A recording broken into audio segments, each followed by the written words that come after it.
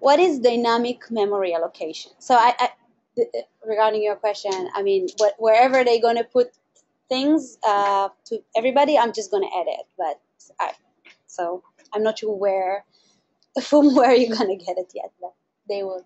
Okay, so dynamic memory allocation. We will use dynamic memory allocation when our program can only determine how much memory it needs in running time. So let's have an example. When the user decides the size of an array. So until now, we learned that when we declare an array, we have to say what size is it. So the compiler will know ahead of time how much memory to put. Working with pointers, we can allocate it dynamically. That means a program can start running, and while running, maybe the user is going to determine how much space, how much elements does he need in whatever we do. As a side note, the memory that we dynamically allocate is going to come from a different place in our program memory. It's called a heap. I'm not going to go into that too much today. Just in general, you can know that you have the static memory, the one that the compiler can allocate ahead of time, and you're going to have a separate memory for dynamic allocations. But it's all under the hood. You're just going to allocate memory, and it's going to happen. This is just like as a side note. Okay.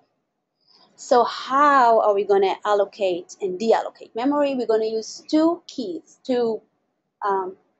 functions, new and delete. So what is new? Operator new is used to allocate memory in running time. And what's the syntax? Let's say we are declaring about a variable int inside of 5, and we're going to do a pointer to char. We're going to do new char, and in square brackets, we're going to put the size. So here we allocate an array of type char with size 5. This is dynamic allocation. It's not a static one, it's a dynamic one because we use the new. Delete. Operator delete is used to deallocate memory in runtime. And syntax, we're just going to do delete, empty square brackets, and the name of the component that we are deleting its memory. And why is it important? Because we're the programmers, we control the memory that we allocate or deallocate, and we don't have a lot of memory. So it's the programmer responsibility to deallocate all allocated memory. So whenever we do new, we need to know to do delete. Okay, let's do one more project, and I think we're going to end it here. We still have another subject that I prepared. I mean, I'm going to share maybe for you guys if you want for later use, but because of the timeline, we're just going to do one more project, which is a nice one, and we're kind of going to end it there. Okay, so let's see the project. Write the following function. So it's a function. It's not in the main. It's a different one. Input. The function is going to get a pointer to a string, and the output will be a string, which will be a duplication of the input string.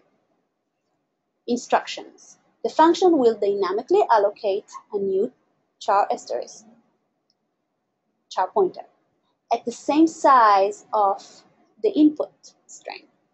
It will copy all characters from the input string to the new string and return the duplicated string. So here's an example. So I hard-coded a string, okay? I did char str9 and I gave it input, like content. Then that would be in the main, obviously. Then I'm going to declare a pointer to a char.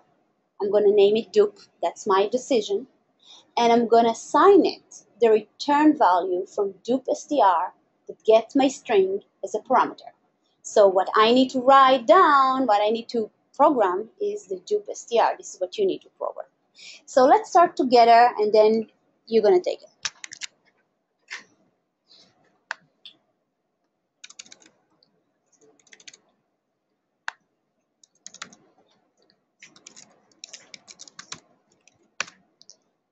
So let's see, what do we need? What do we need? So I call this function dupe str, but let's see, what is the return value? Can somebody tell me? It needs to return a string, maybe a pointer to a string. Let's look output. A string which will be a duplicate of the input string. So we're going to return char asterisk.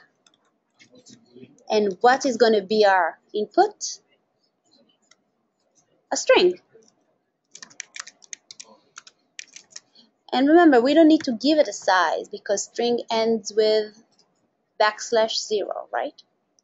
So that's going to be our prototype, our declaration, the name of the function.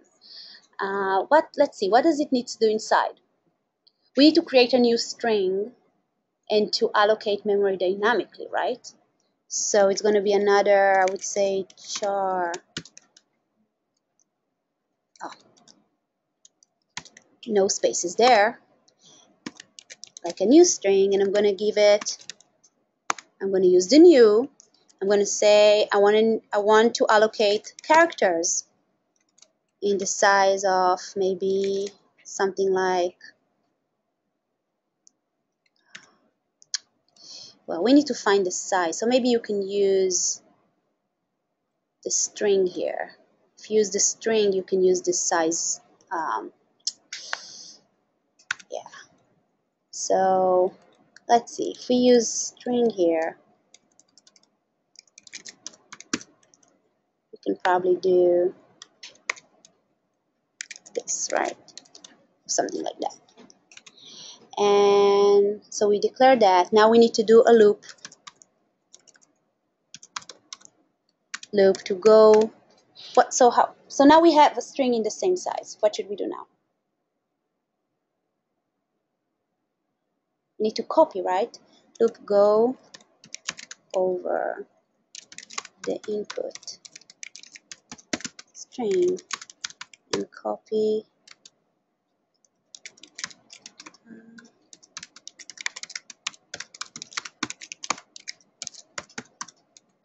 and we want to return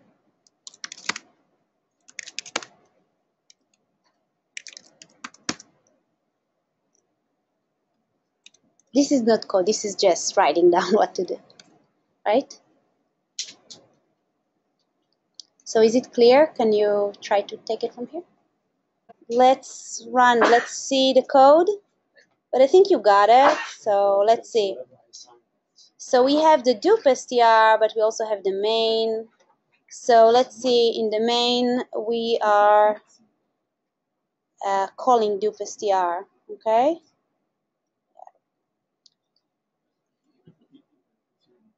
So let's see, dupe str. First we declare an int to be the size of the input str. Then we are declaring a new pointer, and we dynamically allocate size +1. I allocated space to the \0 as well. And now I'm just doing a check. If we didn't get the memory allocation, that means there is not enough memory. So I'm just going to stop the program. Oops, what have I done? Okay, let's do like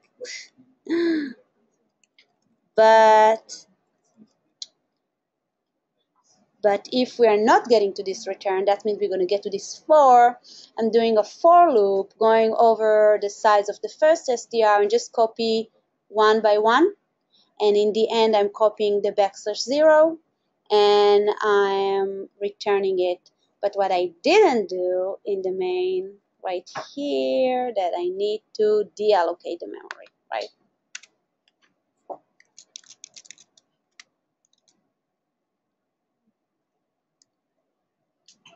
Oh, right, because okay.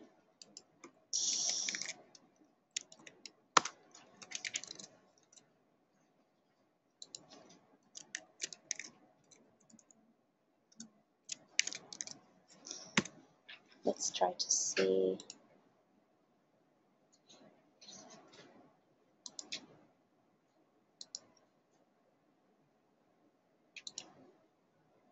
oops, it's not on the right one.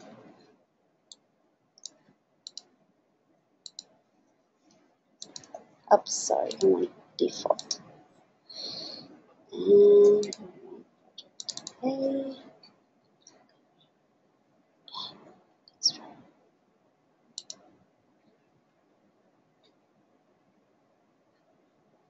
Okay. Okay.